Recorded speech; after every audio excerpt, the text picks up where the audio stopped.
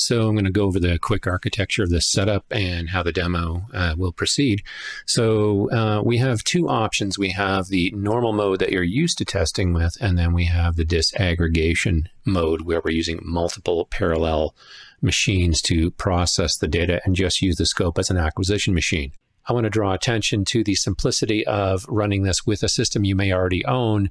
Essentially, connecting the disaggregation hardware is very simple. You connect an Ethernet cable from your scope to the disaggregation system, turn on a software switch within the application, and from there, you would start the disaggregation.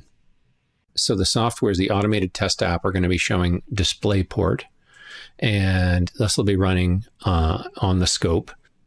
Okay, and anyone familiar with using the Displayport automation app will be used to this display or any of the automation apps that are supported. So let's do a quick overview. So we are using the Unigraph and automation that will connect. So we're connected. We're going to go to the test setup here. We're going to do 4 lanes. And my particular DUT can only run a couple of these modes. I'm going to do the first 2. We can also turn this on or off. I've turned it off for the initial testing, but that could be turned on as well. And okay.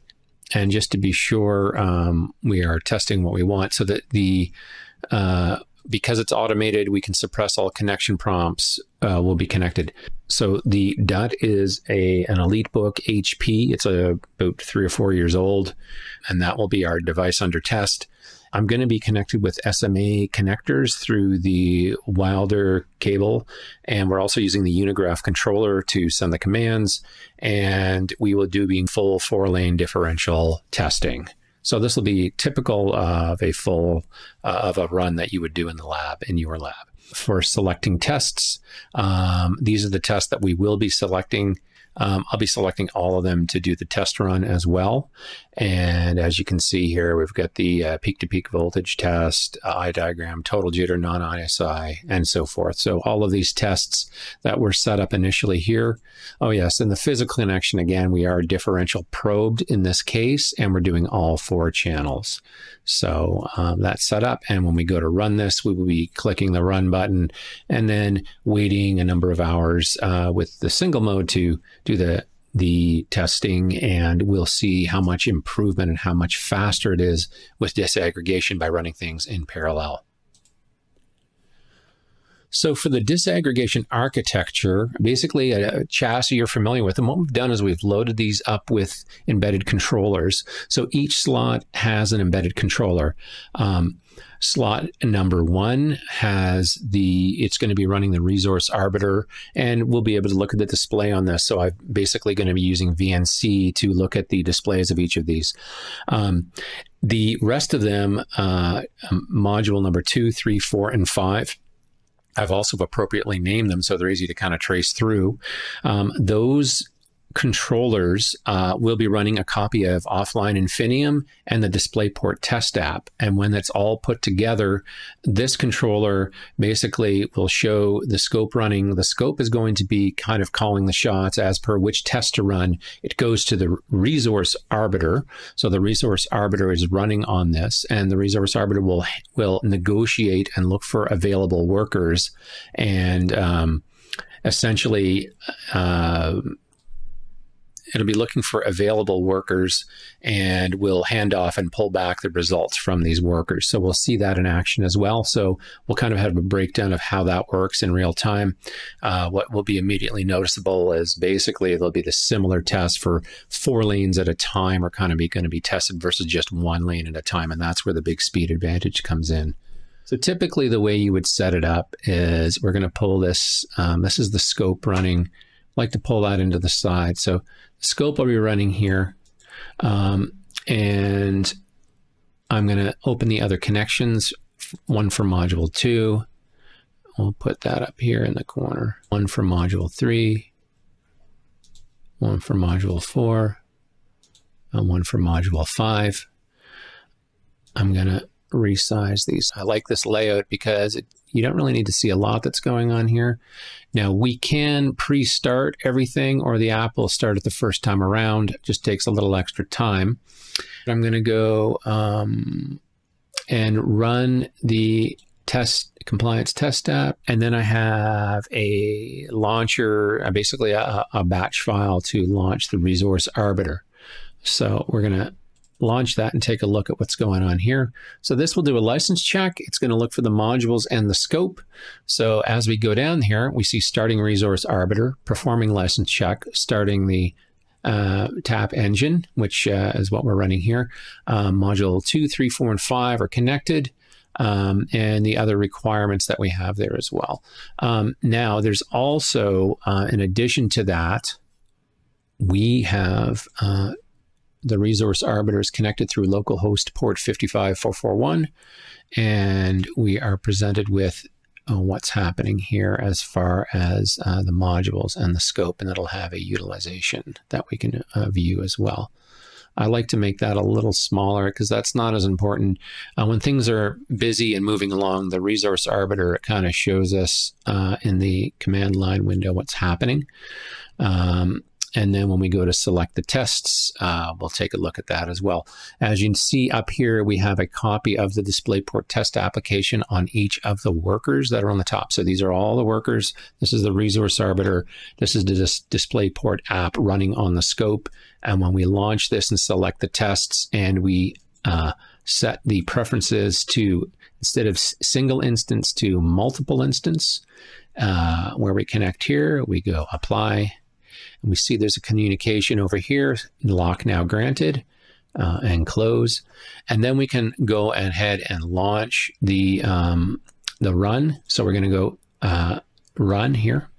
So we see in the background some signals being captured. If we look at what's happening here, initially this, so we've locked, basically the resource arbiter has locked the scope and is communicating with it, getting it to acquire some data. And we will soon see some tests start on the other systems.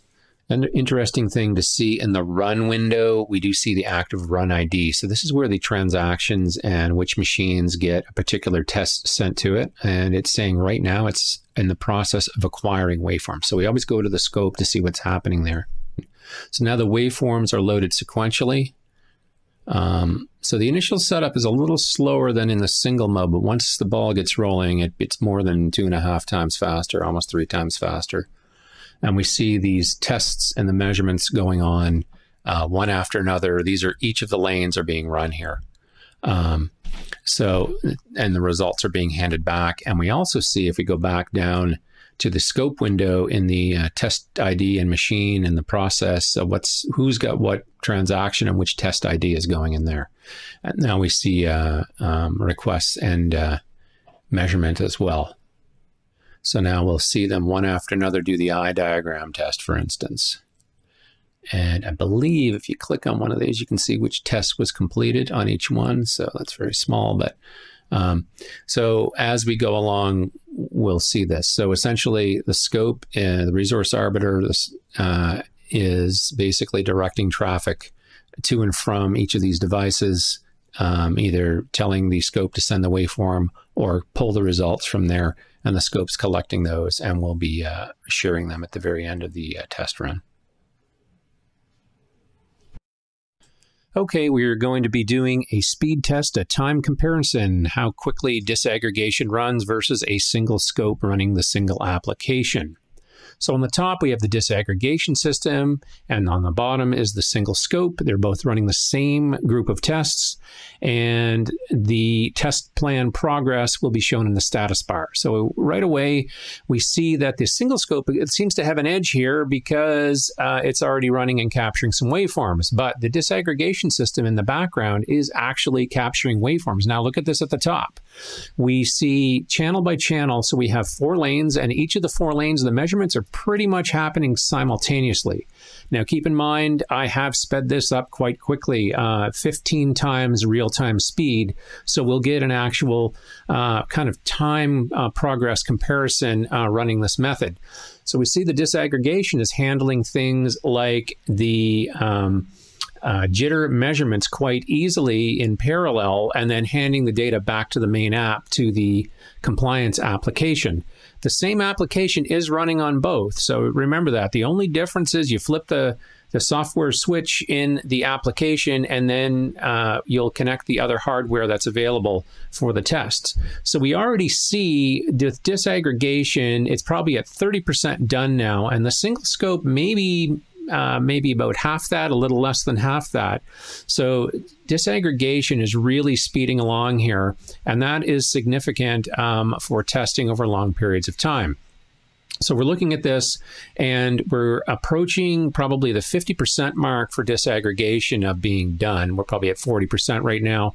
The single test plan is still, it's probably at maybe 20%, I'll give it that. And we're about 50% with disaggregation. So really, the point here is you can really see the functionality of the disaggregation and what is actually happening kind of faster than real time. So it's easier to understand what is going on and how much more efficient it actually is running. So let's let this run. I'm probably going to jump ahead here. And the test plan progress for disaggregation is now approaching 60%, I would say. And the single scope is maybe 25%, if that. Now, depending on the tests you are running in a batch, if it's only a short run, you're not going to see much improvement with disaggregation for very, very short runs.